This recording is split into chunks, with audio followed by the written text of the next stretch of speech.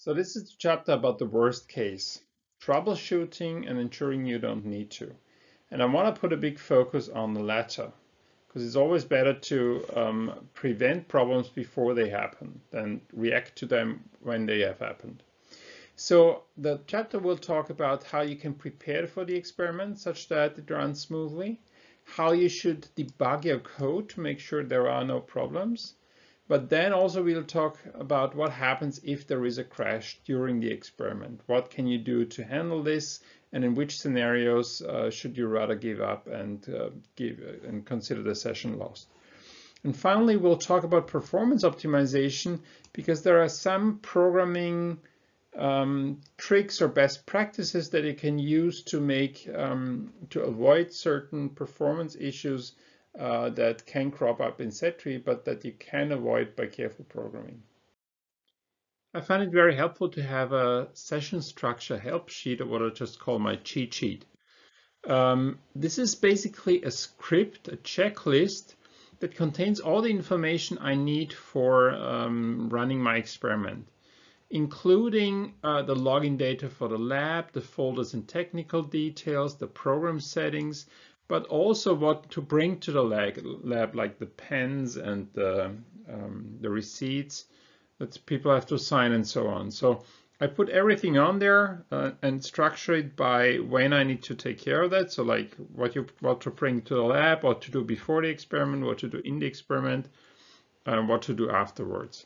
And by following this checklist step by step, I make sure that even if I'm nervous because the experiment is starting and everything, well, you're excited that you get your data in and you don't want to make a mistake, following this cheat sheet makes sure that you do things step by step and you don't miss any setting or anything that you would have to do and then afterwards regret, because it may have an influence on your data and on your results that you could have prevented by using such a cheat sheet.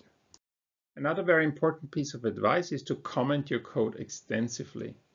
So there are multiple options of how you can comment in SetTree. One is the double slash, which comments out everything until the end of the line. So everything until the end of the line is read or is ignored by SetTree and can just be explanatory text for you as the programmer or for somebody else who picks up your code. You can do inline commenting using this slash asterisk asterisk slash combination, though I don't know why you would want to do that. But you can use the same combination for multi-line commenting, which makes more sense to me. So this is just a short code snippet out of one of my programs, and as you can see, I comment most every line that I have there, and in fact, I believe I have become even more diligent about commenting since I programmed this. So you really find a lot of comments in all of my code, because I just found if I come back a year later or even a month later, I very often have trouble understanding what I was doing, and it takes me much longer to get to understand the meaning again than if I just read the comments and immediately grasp what I was doing at the time. Once your code is done, and sometimes even while you're still programming certain parts, test, test, test. Do this extensively, and don't do it alone. Ask others to help you test. Times n eyes see more than just your 2 eyes, of course. And start out by testing a single period. Once that works perfectly, test multiple periods. So don't take the functioning of multiple periods for granted if you've tested only one period. And also test with all preceding and subsequent treatments. So all treatments that you run before the current treatment or after, and also the questionnaire. And once you've done that and you've generated test data, try to even run your first analysis or read it into your statistics software and program the analysis you plan to run later on, because only then will you see whether you have the data in a format that makes it easy to run the analysis later on, or if you want to save 1 or 2 additional pieces of information in SetTree or format some table differently, so you have an easier time using this later on in your analysis software. In addition to commenting your code, also consider documenting your code. And what I, for example, like to do for my bigger experiments is to have a document that contains a list of all the tables that I use. So this is a user-defined table with live period and with some explanation for what is saved in this table. And then I have a list of all the variables that I used in this table and what they mean. For example, I have a variable called type, and if this variable has the value 1, it's not obvious it's not obvious what this means. But consulting my documentation, I can see that if it's 1, then this contract is a buy offer, or this offer is a buy offer, and if it's -1, it's a sell offer. So by looking into this document, you can very easily and quickly understand the variables also in the output files, and this helps both yourself, of course, but also if you hand this over to somebody else who, for example, runs the analysis in your research project. If one of your co-authors does that, then he or she will be very helpful, very grateful for such a document. The first thing you should do to make sure your program is bug-free is to deal with the errors that you encounter while testing Sentry. The first type of errors are very obvious. They occur when closing a program. So Sentry will immediately tell you if there is one of a number of different problems in the program that you just created. So the first thing to do is to read the error message, because that is usually already informative. Secondly, Sentry tries to put the cursor into the line causing the error. So look where the cursor is, and that is usually close to the problem.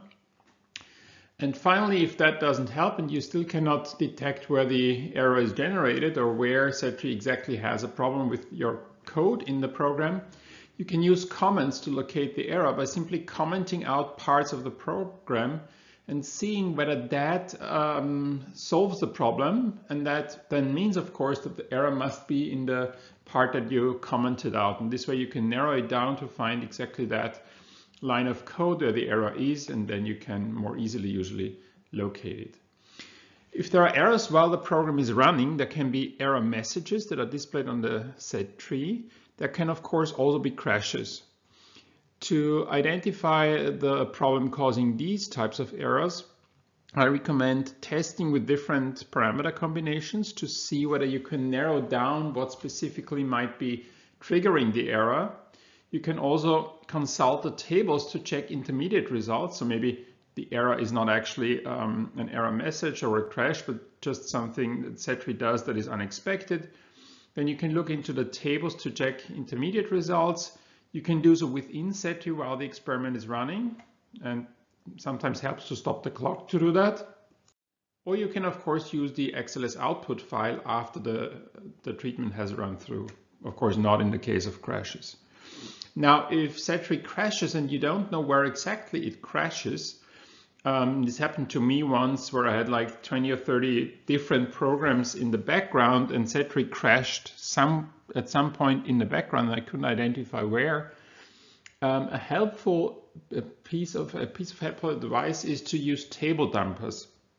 So what I did was I created one table dumper after each program in the background.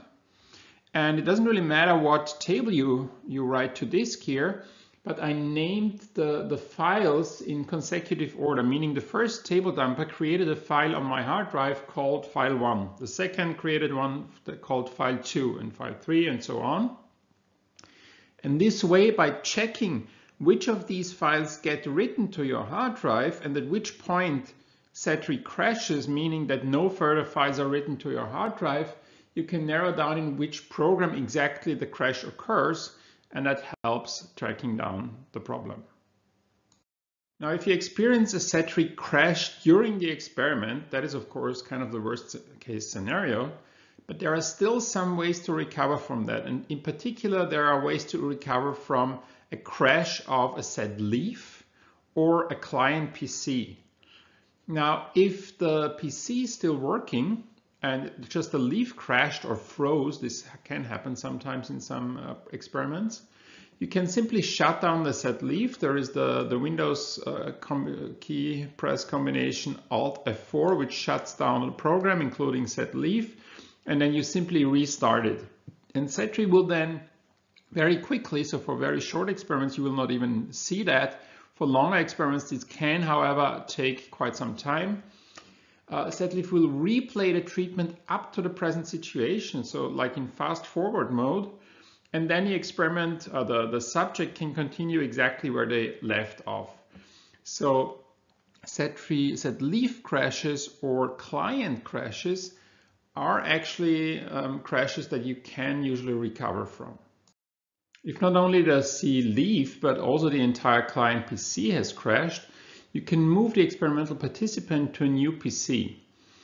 So for that reason, I usually keep 1 or 2 PCs running as kind of hot spares in my experiments, which are not used, but which are used exactly in the case of a client crash, although admittedly, I have not had to use that so far. Now, so what you would do is the following. You start a new setleaf on this standby, this backup PC. And if you open the clients table, then this new PC, this new player would be added at the bottom of the table as an extra entry. And the disconnected client would be marked by having parentheses around the client name. And what you then do is you highlight the new client and drag it over the old client. So drag it to the place of the crashed leaf. What happens is that Settree then accepts this new leaf in place of the old one and starts the same process as when you just reopen a set leaf after a set leaf crash on the same PC, so that this player can then continue on from where the player left off on the affected PC. If instead of a client the server crashes, then Settree offers also some functionality of how to handle this situation. However, my experience is that it doesn't work. And even if it would work, as you will see on the following slides, because I'm gonna keep these slides here in the video or show them to you in the video for a few seconds each, but I'm not gonna comment them. So if you want, you can pause the video and read them at your leisure. But from my experience, either the procedure doesn't work. So I myself had occasion to try it once and it didn't work. I heard of colleagues which didn't get it to work. And even if it works, you would spend 10 or 15 minutes maybe playing around with your set tree and reconnecting clients and so on. And during that time, your subjects are sitting around thinking about the experiment or twiddling their thumbs, maybe even starting to talk to each other if you cannot prevent that. And whatever the outcome of this experiment is, the data from this session, in my opinion, will be unusable anyway. So you're better off just telling them, sorry, there was a technical problem. The data is lost. I can only pay you a flat compensation for the time you've spent here. Thank you for your participation. I'll have to send you home now for this experiment. Having said that, do consult the slides if you want to try this in case you do experience a server crash. But as I said, I'm not very confident that you will succeed in that.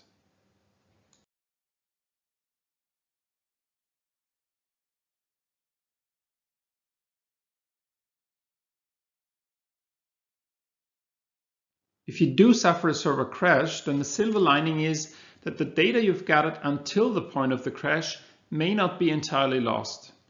Settree keeps or creates on your disk a file with the extension .gsf, which stands for Gamesave, and this is a file in binary format which contains more or less every activity that has gone on in the experiment. So all the clicks and so on that people made are saved to this file. And that's why the file also gets relatively large. And until a few years ago, you could not really do anything with this file, because even if you open it in an editor, it was basically illegible. But fortunately, 2 authors, Ming Zhang and Qingchao Li, came along in 2019 and published a paper about a software solution that they had programmed, which allows you to read in this GSF file and export it into a readable, user-readable format. The Python-based script is called TreeRing, and you can check out this paper and get their solution for that. So maybe you will be able to use the data you've gathered in this crashed session up until the point of the crash, which of course makes a lot of sense. If it crashes very late in the experiment, it's probably not very useful if it crashes in the first period. Now, SETRI has been known to have some performance problems for very involved, big, if you want to call it that, experiments. And I have some advice on how to help you solve these problems. The first is you should, if at all possible, on your server run SETRI from a solid state drive instead of a hard disk drive. So if you can get your lab manager to install an SSD instead of a conventional hard drive, that helps a lot with performance, because SETRI, I just mentioned this Gamesave file and also the output files, SETRI has to save to the disk a lot, and that consumes a lot of time, which can lead to performance problems. The second thing is, I've noticed that when you display too much data using contract list boxes, SETRI tends to freeze or can freeze. So what you can do to limit this problem is to limit the number of items that are being displayed in the contract list box. Just using the condition field, you can say, for example, only the top 3. You have to number them maybe, and then limit it to showing only the top 3 or top 5 items if that is possible. And if a set leaf is really frozen, which means it does not accept any input anymore, it still displays what is going on, but the subject cannot make any input anymore, then you can simply restart the set leaf as an immediate and quick fix, just as I explained for the leaf crash handling. That works quite well, actually. Now, if screen elements turn white and the updating is delayed on the client PCs, that is usually due to network speed, which may be because you transfer too much data, or SETRI has to transfer too much data. I found, well, you can of course limit how much SETRI has to transfer. We'll also talk about this on the next slide. But it may also help to run the periods as separate treatments, because this, I found that in some of my experiments, this happened particularly in late periods. And so instead of having 4 15-minute periods in the particular experiment that I'm thinking of now, I had 4 separate treatments with 1 period of 15 minutes each. However, a general note on all these points that I made here on the slide, except for the first one maybe, is that many of these performance problems pertain to version 3 of SETRI, version 3 and earlier. Version 4 was particularly designed to optimize the performance of SETRI, so some of these issues may actually not be issues anymore. And I ran my own experiment where I had troubles in version 3 and had no longer had any troubles in version 4. So I hope that much of what I just told you, and I'm going to tell you also on the next slide, you don't need to keep in mind anymore, because SETRI already has been optimized with regard to that. But if you still encounter problems, this is how you can solve them. If you encounter network performance problems, then it's helpful to know what SETRI exactly transfers over the network. It transfers the variables of the subject table that are referenced in items, checkers, conditions, and so on. So not all of the variables, but only those that are referenced. And all records of tables which are referenced in contract list boxes, chat boxes, etc. So in box definitions. SETRI does not send elements which are referenced only in programs, because the programs are run on a set tree and not on a set leaves. So what you can do sometimes to limit the amount of data traffic that is sent back and forth is to use user-generated tables that hold only a smaller subset of other tables that is necessary for display. So if you only want to display a subset anyway, then you can put that in a separate table and only send this table by referencing it in a contract list box, for example. And if you often show variables or show data that Setri needs to calculate from a table. So for example, if you want to show the maximum price in a list of prices, and you can of course use the contracts.maximum price table function, but instead you can also write the outcome of this function into a variable once, and for example in the globals table, and then always only reference this globals table variable, and thus save Setri the work necessary to always calculate this anew on the fly.